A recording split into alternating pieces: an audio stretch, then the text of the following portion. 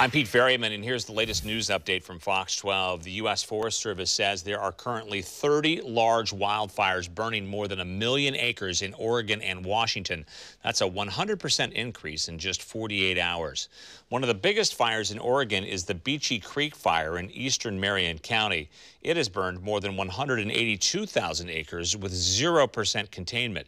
Deputies are patrolling the fire-affected areas east of Staten.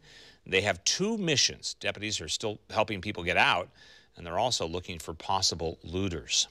4 wildfires are burning in Clackamas County. The largest is the Riverside Fire, 2 miles southeast of Estacada. Officials say it grew to 120,000 acres overnight and is 0% contained.